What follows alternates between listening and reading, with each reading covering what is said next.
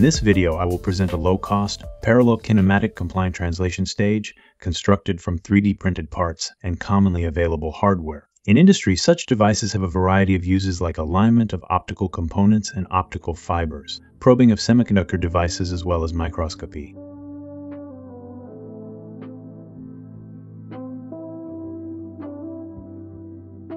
Motion systems can be categorized into serial kinematics, which stack axes one upon another, and parallel kinematics, which connect multiple axes to the end effector simultaneously. While conceptually straightforward, serial kinematic systems present a disadvantage in that each axis is required to constrain all 6 degrees of freedom. This allows error motion and deformations due to external forces to accumulate progressively along the chain.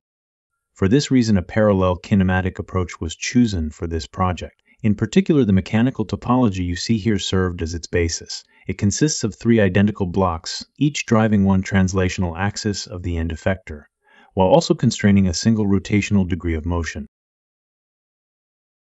This symmetrical design is reflected in the construction model, which also features 3 identical drive blocks. Each block connects to the end effector using 2 wire flexures.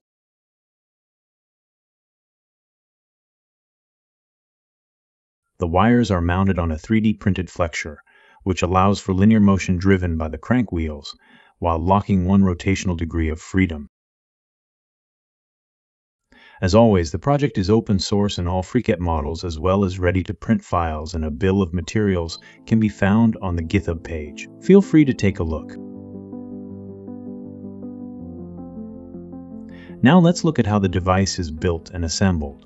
The design was optimized for ease of construction and is made from 3 identical blocks, making the process quite straightforward. Nevertheless, the assembly of the wire flexure unit warrants closer attention. Besides the 3D printed parts used to build the unit, we also need the assembly fixture to guarantee accurate spacing of the mounting points. Also, a 0.5 mm spring steel wire and super glue is required. First, the wire is cleaned to remove any residual grease and to promote good glue adhesion. The fixture contains a small hole, which is used to cut the wire to the correct length.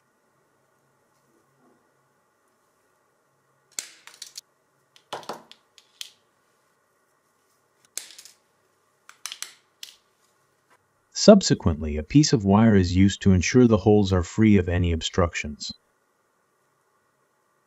Exercise caution not to poke your fingers with the sharp ends of the wire during this process.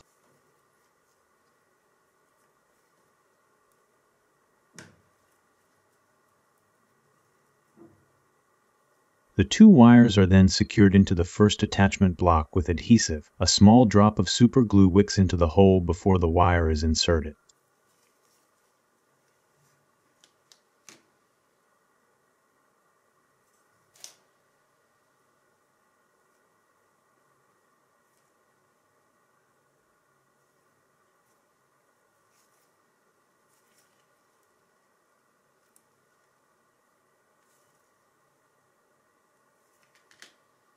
Following a similar procedure, the stiffening rods are now glued onto the wires.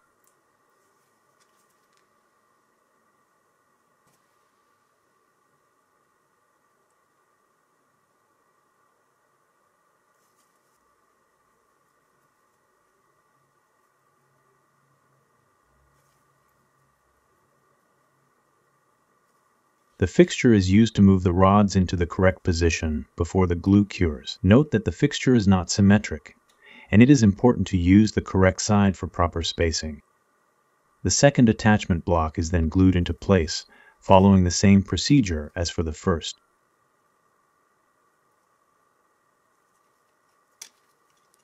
Again, the fixture provides correct spacing of the component. To ensure correct assembly later, orient the countersunk holes of the attachment blocks opposite to each other. This detail is easily overlooked but crucial for proper fit. With the wire flexure unit finished, the rest of the mechanism can be assembled. The process is quite self-explanatory.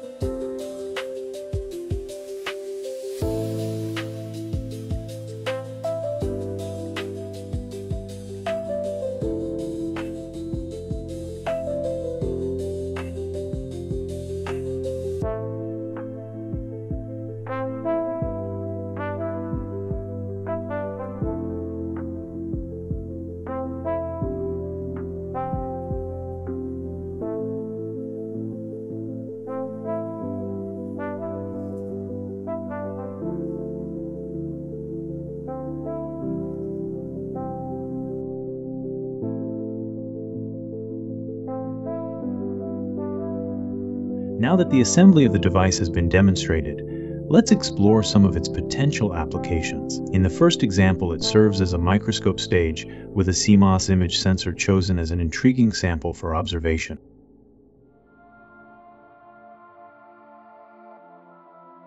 The translation stage allows for precise focusing and panning of the sample.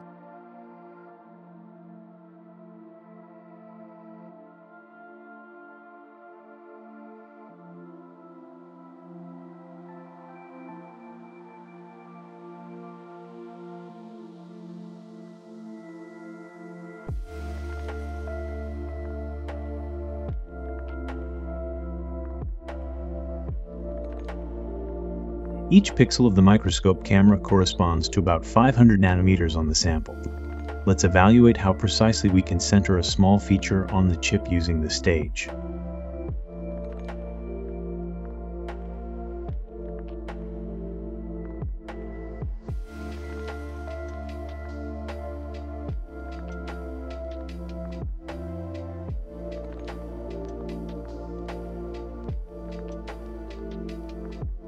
Let's do another one.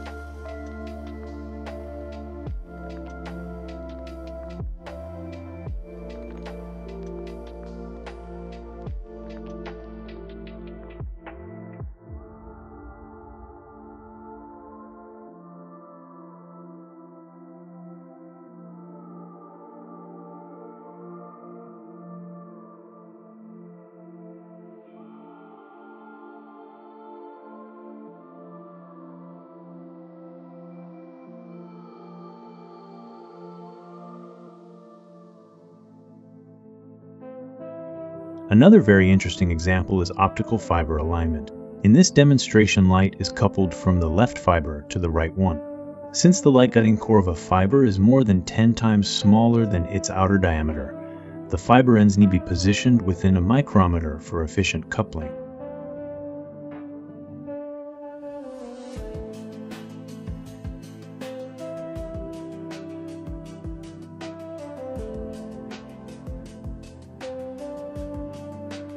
Likewise, coupling light from a laser diode into an optical fiber is a useful application of the device.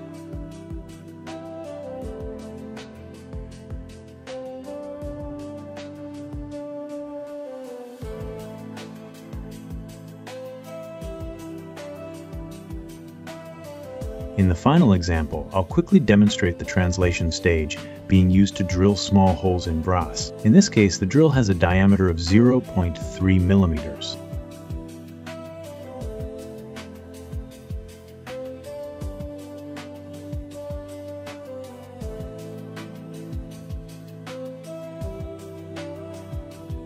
Thanks for sticking around to the end. If you enjoyed this project and want to support the channel, leave a comment or subscribe. I'm planning a follow-up with a similar device using motors in near future, enabling complete computer numerical control and a larger working volume.